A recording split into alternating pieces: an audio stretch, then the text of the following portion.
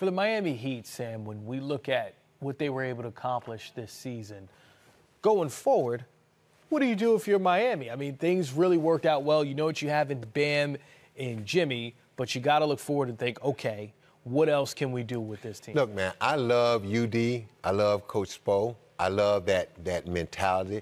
We're going to grit and grind. We're going to do it with players who were undrafted. But at the end of the day, they need a little bit more talent. Jimmy Butler could not, and Bam could not bring them to the finish line by themselves.